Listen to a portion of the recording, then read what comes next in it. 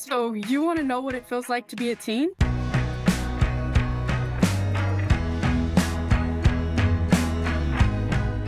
A lot of it is like a roller coaster. Everything is just more extreme. School, friends, drama. It's just a lot. So what is going on in the teen brain? And we do know that the teen years are some of the most important years in human development. And people across cultures have known this, marking the teen years with rites of passage and celebration. But now we have more science than ever before to understand the teen brain and why it's such an amazing time. There's so much that I want to know about my brain.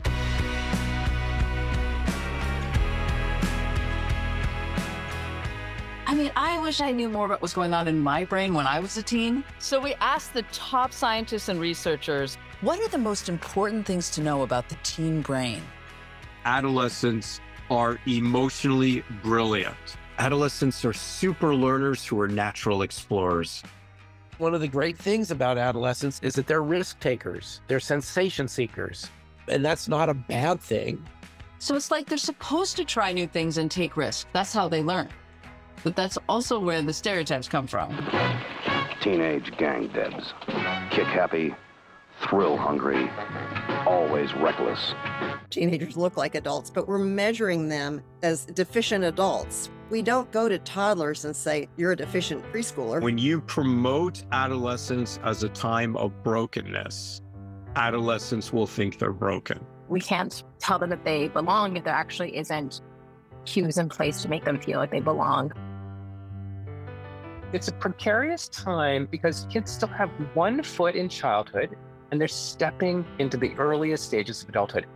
Being a teen means being in an awkward stage of, with you guys, I feel a lot like a kid because you guys are my parents, but when I'm with my friends, I feel like an adult. During adolescence, roughly age 10 to 19, you go through a process of separating, individuating from the adults in your life to set you up to eventually be more independent. There are even biological things that happen. I mean, you might feel like, I don't even want my parents to breathe around me. That's totally normal.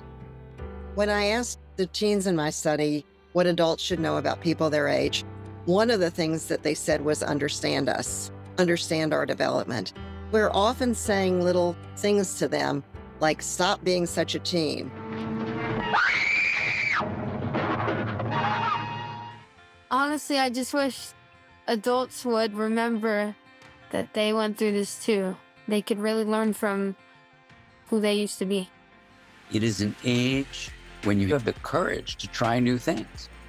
This drive to really explore novelty is a wonderful feature of how the brain is remodeling in various fascinating ways.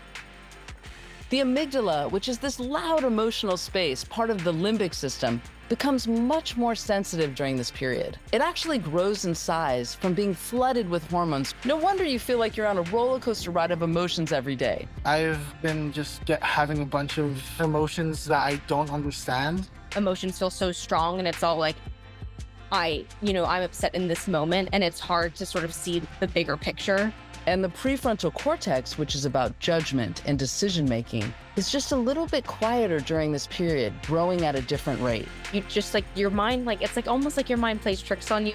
Like I felt like I couldn't get out of this mental space. The brain is changing the fundamental aspect of its structural connections, what's called more integrated.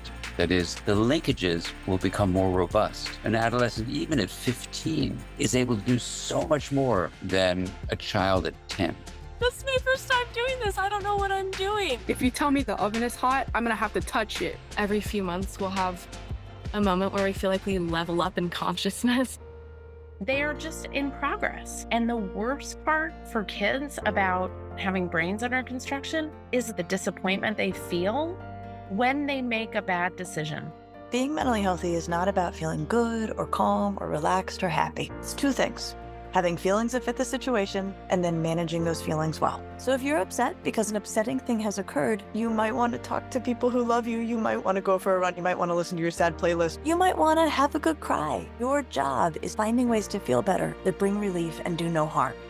And sometimes the things that make you feel better might also open up new passions. The teen brain is wired to try lots of new things to see what lights you up. What are you passionate about? People who are doing things they're passionate about and put in energy and effort and love it and are clearly loving it. That's what forever will be the coolest thing. Where I focus my attention is going to strengthen my brain even as it's beginning to prune itself down. Which is basically saying, pay attention to what you're paying attention to. During adolescence, your brain is incredibly malleable, and it's also incredibly susceptible. Teens are subjected to more input than probably ever before in human history. So much of what is occurring in their brain is not what they signed up for. And you have to have the neurological filter of like, this isn't all real, this isn't all true, I'm being manipulated. Now kids get sucked down rabbit holes by algorithms. Things that should be horrifying start to just become kind of standard. And companies are taking advantage of that to influence what you do and think. And they don't always have your best interests in mind. Too much processed information is like too much processed food. It's satisfying in the moment, but leaves you feeling empty. I was actually really depressed, and it was because of social media. I felt like it was very controlling and trapping, and so that's why I deleted it. It's endless.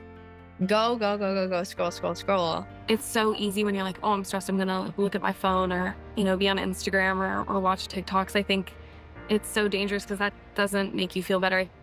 With so many stressors coming into your brain all the time, school, friends, news, social media, it's completely normal to feel stressed and overwhelmed. It's your amygdala lighting up and telling your nervous system, I'm in danger, fight or flight. But it's how you choose to respond to those big feelings that really matters. You want to build your own unique toolbox of things you can do in the moment to de-stress, regulate, and get grounded. I love to go run. I really like to draw. When I volunteered at an animal shelter, that was kind of like my calming time. Close my eyes, then breathe in and out, slowly, deeply. Breathing deeply and through your nose and not your mouth can help you regulate. By taking deep, slow breaths, you're actually triggering your body that I'm not about to run. You fill out your belly, you activate the parasympathetic system, and the parasympathetic is calm, relaxing. And as your nervous system calms, you're able to access your prefrontal cortex again, which helps you think more clearly and problem solve. And you can take a brain break anytime. In the morning, before a big test, before a game. And there's one other thing that can really set you up well, getting a good night's sleep. We have data showing that you do not actually get as good a sleep if there is a nearby phone. We are all so attached to our phones that we have to resist the impulse to engage with it even while sleeping. A good night's sleep helps you think better, get better grades, and be in a better mood. When you integrate your brain, you as an adolescent are actually taking charge of the wheel. Yes, this is a time when the highs are really high, but the lows are really low. But this is a time when you are just experiencing everything in a way that people go to movies to feel. You get to feel it, and you get to feel it now. And you get to shape yourself into whom you want to be and whom you want to become. People who I know are genuinely happy with themselves are people who just said, you know what? It. These are my people in high school. These are my friends. I don't care what other people think of them.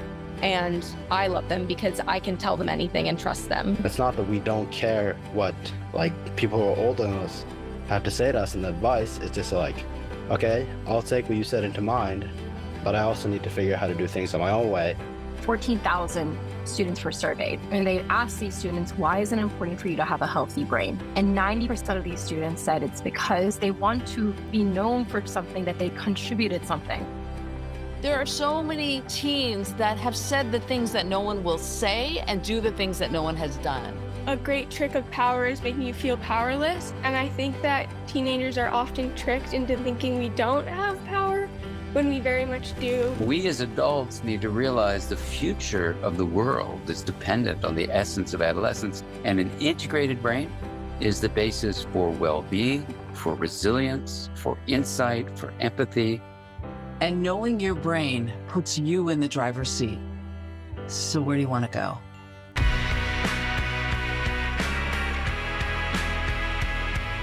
Whenever I feel stressed out, I try and go on a walk with my mom. Just, reading a book or spending a little free time with either family or friends.